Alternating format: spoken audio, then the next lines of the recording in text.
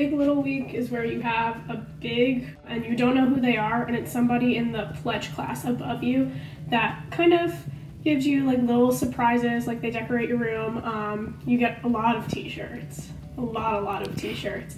And then at the end of the week, they do like a big reveal and you find out who your big is. At the beginning of the week, we fill out a survey that has tons of questions about what's our favorite chocolate, or what's our favorite food or snack, or what do we like to do, who are our closest friends, so that our big can get an idea of what fun activities or treats to plan during the week. So on Sunday, we all went to the house while the bigs decorated our beds, and then we came back and we were surprised with a bunch of t-shirts and decorations in our room. My big surprised me in the library with candy. I came into my room one day and found a huge platter of homemade brownies for me. I was delivered Starbucks during one of my classes.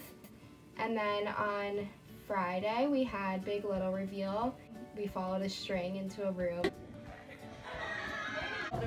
Something happened. I was doing so well. Oh, you make a... And my big and my whole family was in the room.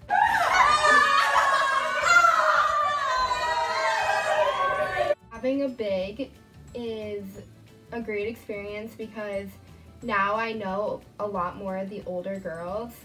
It's a long-standing tradition for a reason, because so many people like it and enjoy it.